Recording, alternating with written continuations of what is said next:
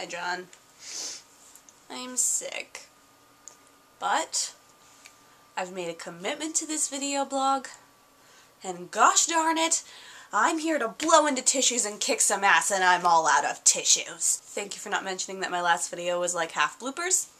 I'm not proud of it. This week has been extremely boring for me. I mean, what with my best friend and your girlfriend deciding to go on a 2-month trip to New Zealand together. Dude, I'm looking at this was brought by Esther, so I said, everybody wave! Oh, hi! I'm sure you and I have been having about the same week.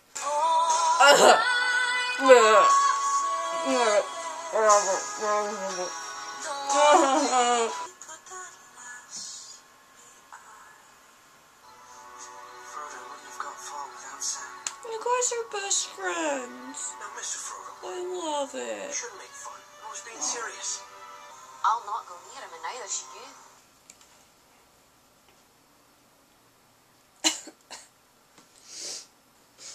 Look at how much longer it is than the last time I saw you. Look at how much worse it is than the last time I saw you. Also, I've been sick for what feels like a year.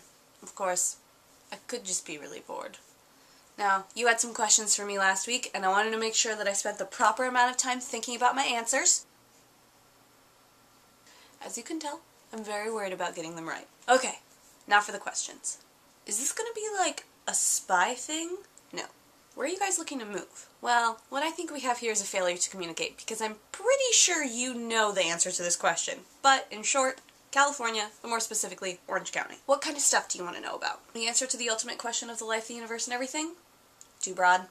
How about your hobbies, your passions, your weird fetishes? If there's one person to watch on YouTube, who is it? Well, with my long and varied experience with YouTube, I'm sure you can guess that I am an expert.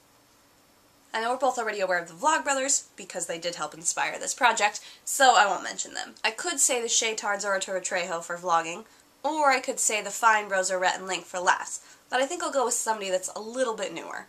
Her name is Carrie Hope Fletcher, and you can find her at It's Way Past My Bedtime. Now, I think you will particularly like her because she's huge into books, she loves tea, and she's currently playing Eponine in Les Mis on stage in London. What are you reading? As you already know, I've been on a bit of a YA kick recently, and I just finished The Maze Runner and Divergent. So next on my list is The Fifth Wave, and I actually had not heard of this until about 4 days ago. I was just in Barnes & Noble, and I happened upon this book and its sequel. They had tons of copies of the sequel, and they had very few copies of this book left, so I figured that's probably a good sign, and I grabbed it. It's pretty good so far.